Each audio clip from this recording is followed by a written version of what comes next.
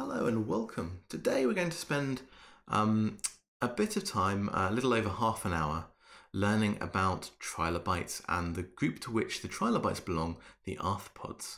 So without further ado, I'm going to move swiftly on so we can cover this in as little time as possible. And today we're going to start by talking about the biology of this group after I have introduced them to you. So the obvious question here is, what is a trilobite? So trilobites are animals. They're in fact a member of a group of bilaterally symmetrical animals. If you look at the trilobites I've put on this slide here and draw a line down the middle, the left and the right hand side are symmetrical. So they're bilaterally symmetrical animals. They have segments. Each one of these divisions in the middle of the creature is a segment, for example. They have an exoskeleton. This is an external support structure that provided protection during life. And they have a body that is split longitudinally, so looking down the creature into three lobes. This middle one here, that's the axial lobe, and then ones on either side of that, which are called the pleural lobes. The examples on this slide show a little bit of the variation in the morphology of this group. Many of them look like the two on the left here. However, in different parts of the Paleozoic, some trilobites develop really interesting spined morphologies and all kinds of crazy ornamentation, which is really cool. So there you go. They are a unique and very successful group of animals, and they were common, with caveats, throughout the Paleozoic era. In fact, in the Paleozoic, they make up a large proportion of species diversity, at least as we can tell from the fossil records. So they were really successful. An obvious question, and one I'm going to introduce for all of the animals that I'm going to introduce over the course of these lectures and videos, is where these organisms sit on the tree of life. Before I start with this, I wanted to highlight and remind you that taxonomy and phylogeny are different things. So on the left here, we've got the taxonomy of the trilobites, and the taxonomy is how they fit into the hierarchical classification that was first invented by Linnaeus of living organisms. This was covered by Rob in your first year courses. The phylogeny, such as that's shown on the right here, looks at how organisms are related to each other. Taxonomy often does, in some respects, reflect phylogeny, but the two don't overlap entirely, so just be aware that they are slightly different things. If you have questions about that, and there's lots we can talk about in terms of taxonomy and phylogeny, the time to ask about it is in the Zoom sessions associated with these videos. So if you are interested in learning more, please do note it down to ask me about this later in those Zoom sessions. Now, the trilobites are actually members of a larger group called the arthropods, as we've already mentioned. So in terms of taxonomy, they are animals. This means that the members of the domain Eukarya, that's a domain that includes fungi and plants, as well as animals and a load of single-celled organisms. Trilobites are a member of the phylum Arthropoda. We'll learn about those in the next few slides.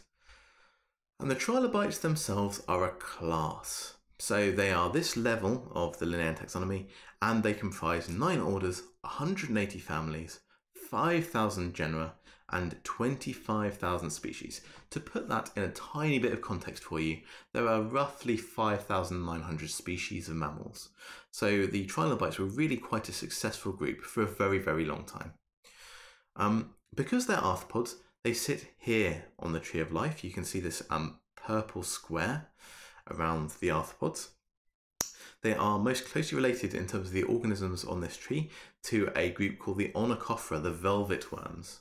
These are really cool creatures. I can highly recommend you look them up. And their arthropods and onychophorans are closely related to a group called the tardigrades or water bears. Also really cool creatures worth looking up.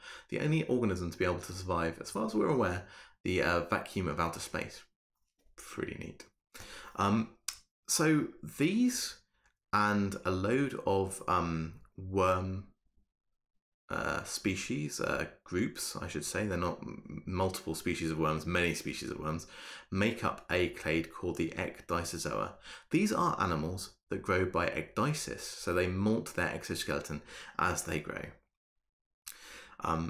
So if you remember from Rob's lectures last year, a clade is a group of animals that are more, or organisms I should say, that are more closely related to each other than they are to everything else. The ecdysozoans are part of a broader clade called the protostomes. This is defined by what the first hole in the embryo becomes. An embryo starts off as a ball of cells, flattens, then creates a hollow ball of cells with a hole in the bottom. If that hole becomes a mouth, you're a protostome. If that hole becomes the anus, you're a deuterostome. And that's the major division in the animal tree of life. So I'm going to spend the next couple of slides just quickly introducing this group, the arthropods, because they are actually really, really important. So arthropods, including the trilobites, are animals that are united by having an exoskeleton and a segmented body, but also by having paired jointed appendages.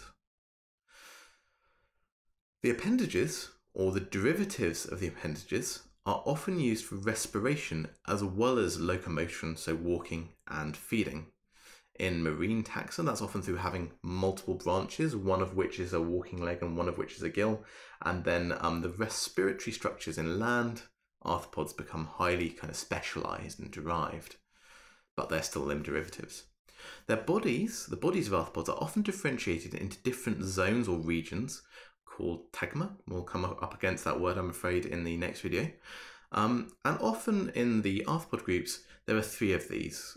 In some of the groups, this is called the head, the abdomen, and the thorax, although this is not universally true. Different groups have different names and different sets of body regions.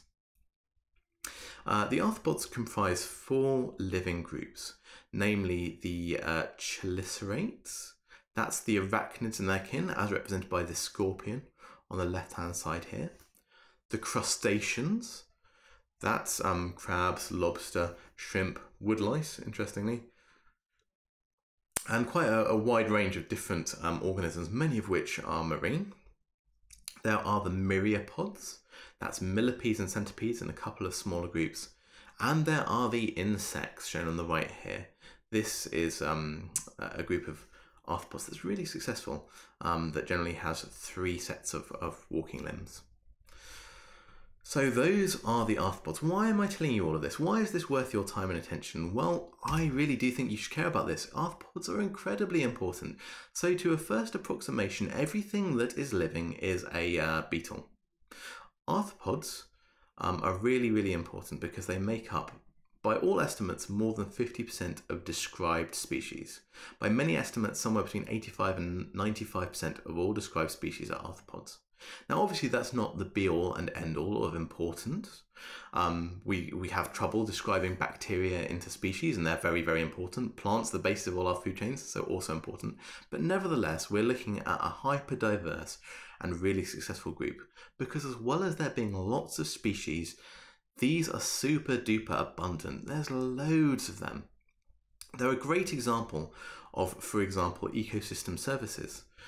Insects pollinate the majority of our crops, which we eat, and therefore they contribute to human economies to the order of hundreds of billions of pounds per year. So this is a natural service that they provide to us. And as such, we have to care about the insects and the arthropods more generally.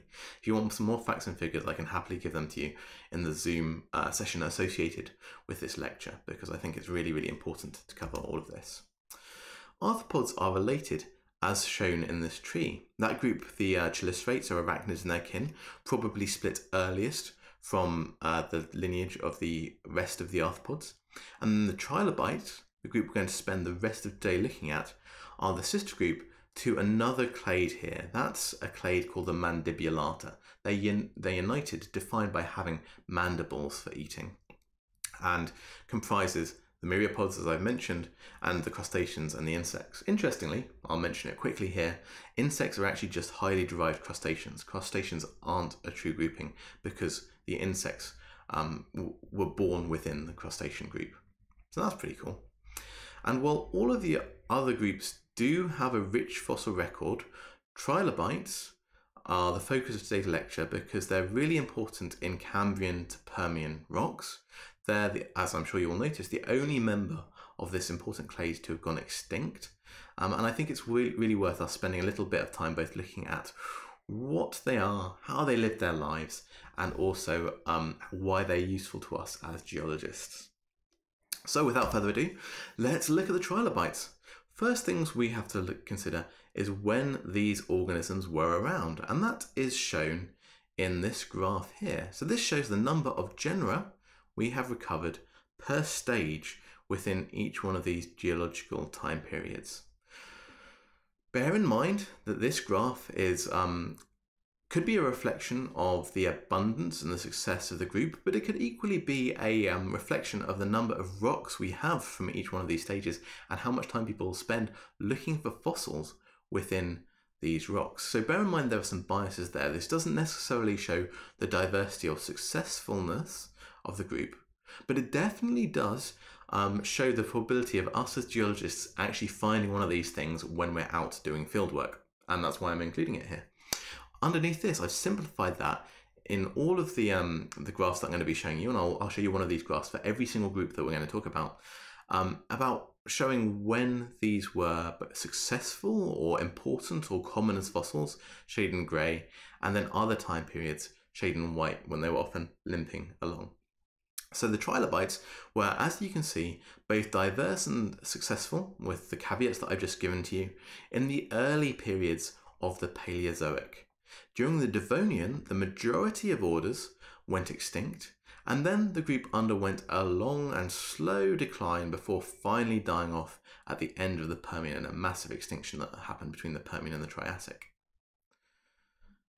When they were around, they formed an important part of the mobile, so that means the moving benthos. So benthos are organisms that live on the seafloor. So while some were pelagic, as we'll learn in a minute, that means they were swimming, they were often benthic creatures scrabbling around on ancient seafloors.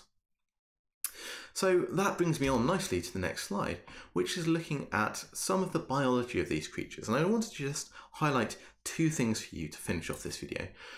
First, I wanted to talk about the mode of life of these creatures. How do they live their lives? The first thing to point out is that they are all marine and they lived in water. So that means that the fact they were marine means they lived in salty water rather than fresh water. There is a limited amount of evidence from trace fossils that they could temporarily move over land between, for example, bodies of water, but we don't think this was particularly common. As they evolved over geological time, the trilobites were actually really interesting from an evolutionary viewpoint because we see different morphologies associated with mode of life evolving independently within different lineages. So throughout the Paleozoic, these different lineages show extensive what we would call convergent evolution. The same kind of body type, a thing called an ecomorph, appears repeatedly in different lines of the trilobites, reflecting convergent evolution of the same life strategies within these different groups.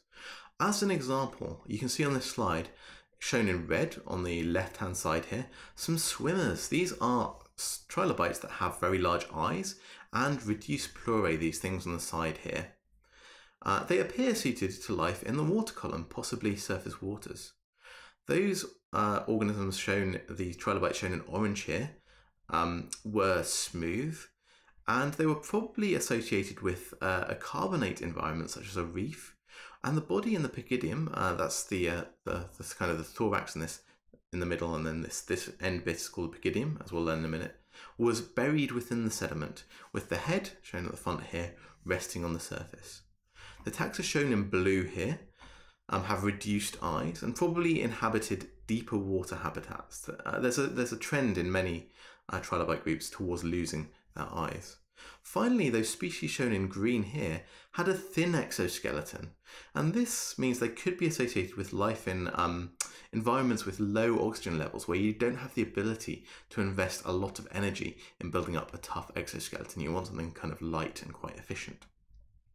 So these are really cool examples of how finding trilobites within a sediment can sometimes tell you about the nature of the deposition of that sediment. We'll get onto that in video number 3 in just a minute, but also it's a really cool example of morphological convergence, which has an adaptive significance. And I wanted to finish this video by telling you about the growth, or what is called the ontogeny, of these animals. I've put in a definition of ontogeny on the slide for you. This is the developmental course of an organism from egg through to maturity. As with other arthropods, trilobites grow by ecdysis, so they molt their exoskeleton as they grow. Because they have to molt to become an adult, they've got to discard a large number of exoskeletons, things called exuviae, as they grow. Hence, we often find just bits of a trilobite, and the number of trilobite fossils that we have may well not represent the number of individuals that were actually there in any given deposit, because many of these could be molts. So, for example, we may want to take the number of fossils that we have in a deposit and divide it by, say, 5 to try and get an idea of how many actual individuals there may have been in that environment. The earliest molting stages don't look much like adults at all. There is a larval stage within the trilobites called the protaspid. You can see out on the left here. This is not articulated. It doesn't have segments allowing it to bend, and it may have been swimming freely in the water column, so may have been planktonic in many groups. It's pretty much just a small disc. All trilobites have a posterior region to the body. I've already mentioned it, and we're going to learn more about it in the next video, but this is called the pygidium. You can see an example of this thing here. And in the next life stage, the meraspid stage, the pygidium had thoracic segments, these segments in the middle, forming at its anterior margin. So you can see at the front here, you would form new segments. And these are then released as the trilobite molts, in successive molts, building up the thorax. So this is how these creatures grow. It's a really interesting, A, that we know that, and B, that's a really interesting way to grow your body, stage by stage. That's a bit different if you think about it to how, say, mammals like us grow, or our bones get longer. We don't add bits, typically. The final stage, called the holaspis stage, has a full complement of thoracic segments for the species. So at that point, these animals still grew via molting until they reached maturity. Each time they'd molt, their body would get bigger. They wouldn't add segments to their body. So that's pretty cool, isn't it?